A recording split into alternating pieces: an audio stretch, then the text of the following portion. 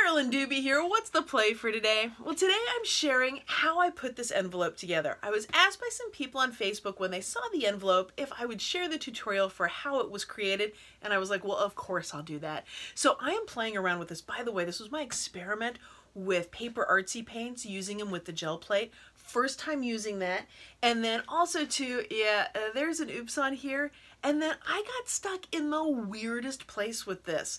I didn't expect it, but boy, oh boy, did I feel a lot of resistance while I was making part of this. Anyway, it's all in the video for you here. Well, I wanted to create a colorful background all on the envelope. So I grabbed the paper artsy paints that I have in the rainbow here, and I've got the 5x7 gel press plate.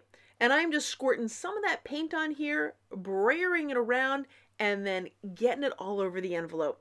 Now, I'm purposely, when I slap this down, I don't actually want the color to cover everything. I want little bits of all the colors to come peeking through here and there. Now, cleaning things off does not bring me joy, so I don't do it very often. I let things just get messy and dirty and grungy and let colors kind of pop up here and there.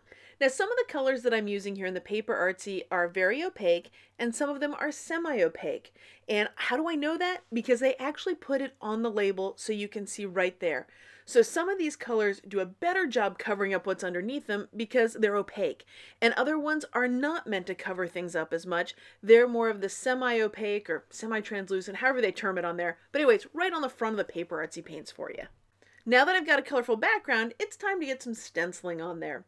I'm going to take one of the women from the Sketchy Women with Class stencil that's from over at StencilGirl Products. I've got a cosmetic sponge and just some plain old black paint there, and I am just stenciling all around it. Now, my sponge, well, it's not covering as well as I want it to, so you're going to see how I check it. I'm going to hold the stencil in place with one hand, and I'm going to lift it up and look underneath it. And if there's anywhere that I've missed or it's not coming through, then I can go back over it again. But because the one hand is holding the stencil in place, it didn't move around or wiggle while I'm checking. Now, I didn't stencil her perfectly. Yep, that's an oops, an outstanding opportunity presenting suddenly, and you're going to see how that gets handled a little bit later in the video. This is an envelope I'm actually going to mail, so I want a fun place to put the address. So I'm going to use the Alpha Jumbo Small stencil here, and I'm going to create that space. Now this stencil, or this envelope, is about to be loaded up with 10 stencils and going out to the winner of my big stencil giveaway.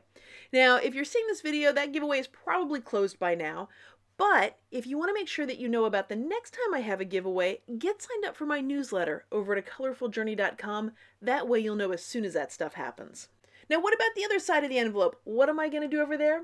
Well, for that, I'm going to use my Figments of Imagination, the small one.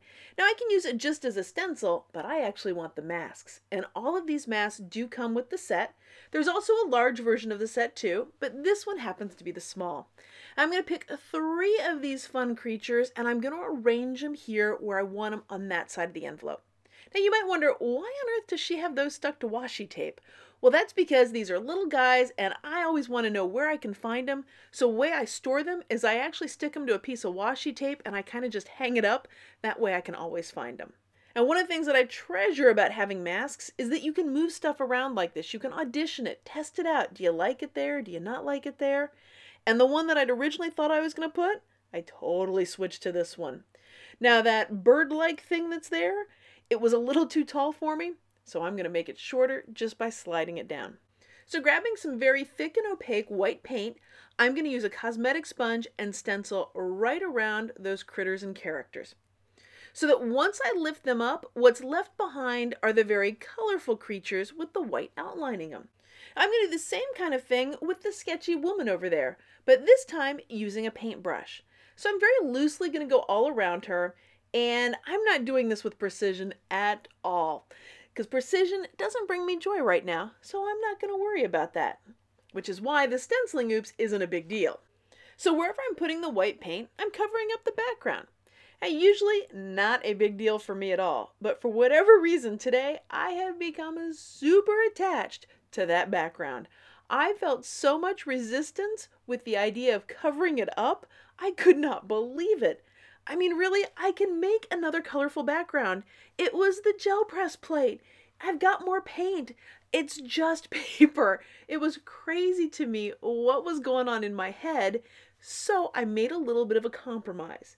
If I did it with the paintbrush and painted over it, a little bit of the background would still kind of peek through. So I didn't completely solidly cover it over, because the way, like when I used the cosmetic sponge down there with the figment masks, that gave it a really solid white. And I have to say, in the end, I'm very happy with the look of that loose white paintbrushing and letting little sort of hints of the background show up. It doesn't show quite so much in the video here, but in person you can see little hints to those colors coming through. And now for the Alpha Jumble card. I actually wanted it to be a little bit narrower, so I just trimmed a little off of it. And those strips, I actually thought about those there, and then, nah, that's the fun part about being able to audition different things. Now the paint was still a little bit damp, and I thought maybe that would hold it in place, but no, it keeps popping up. So I think we're gonna have to bring in some gel medium here to put that down. I remember I just said the paint wasn't completely dry. Yeah, you're about to see what happens with that. As I smear the gel medium around on it, some of that white paint gets mixed in with the gel medium. That is not gel medium that you're seeing there, it's paint. Magic fix for that, oops? Yep, a baby wipe. But oh no, I pulled up some of the black paint.